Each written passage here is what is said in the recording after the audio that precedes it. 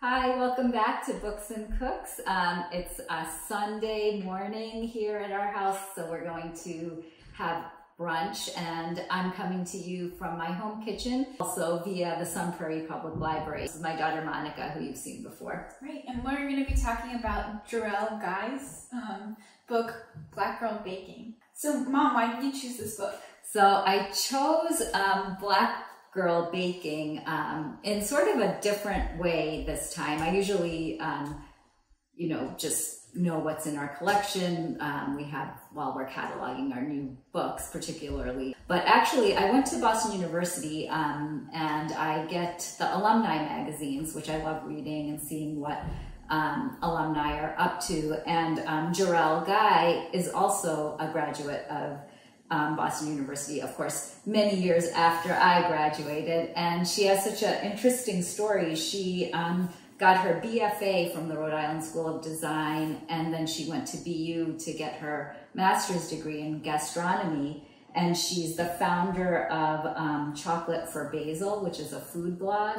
I also really love how she ties in her baking and her cooking with her heritage. Jarrell was born in Florida in a town called Lantana, which is in Palm Beach County.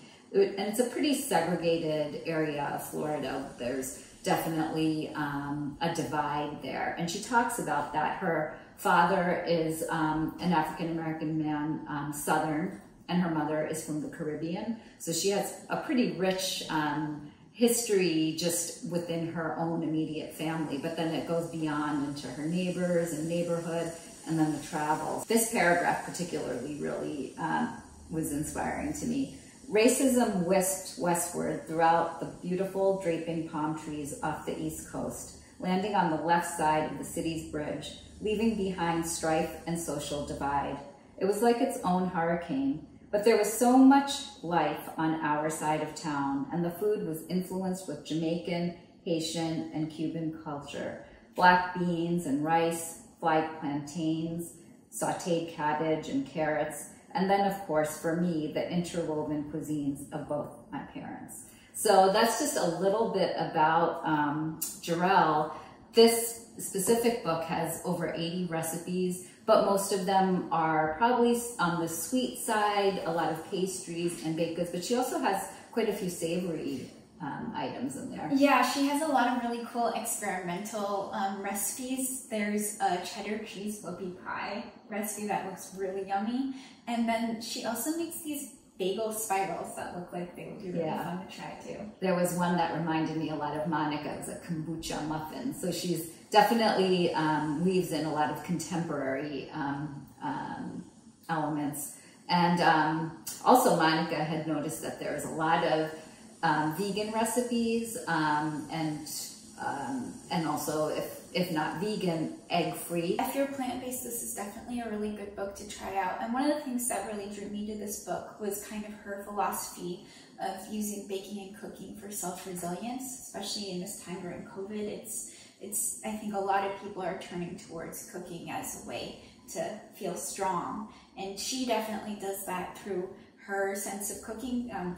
A lot of her recipes are super playful and experimental, and she talks about how making mistakes while cooking sometimes can create a new and better recipe, which, like, as someone who is a kind of new home cook, I always like to have that reminder that it's okay to make mistakes every once in a while. Yeah, Monica does a lot of cooking herself, so I was excited to share this book with her. All right, so now I'm hungry. What are we making now? Well, I've already made it, and what I made was a peaches and cream pie. And I will say I was a little nervous about this because it doesn't call for eggs. So I was like, oh gosh, I've never made a cake without eggs. But I think it looks really good. I'm really excited. And then I made feta and spinach pies.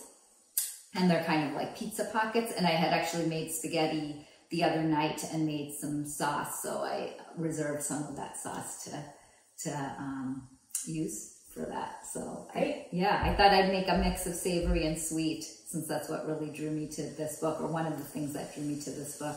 And it was also out of convenience. I had these ingredients on hand. It's kind of, I would say, our last week of peaches. So I wanted to pay homage to a fantastic peach season. Yes. Okay, well, it's the moment of truth. Since it's brunch, I made some scrambled eggs. And once again, the stars of the show, Mark and Monica, are here to taste. So there's the spinach and feta pizza pocket, and that's what the sauce I made last night. And then the cake.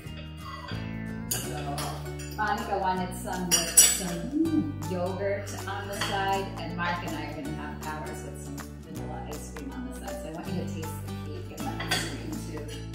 Peaches are marinated in lemon juice and cinnamon, and you layer it in between the cake. What a combo. Yeah, the flavors It's are so good. really good. Yeah. Well, there's plenty to eat, so thank you again for joining us, and we'll see you soon. Cheers.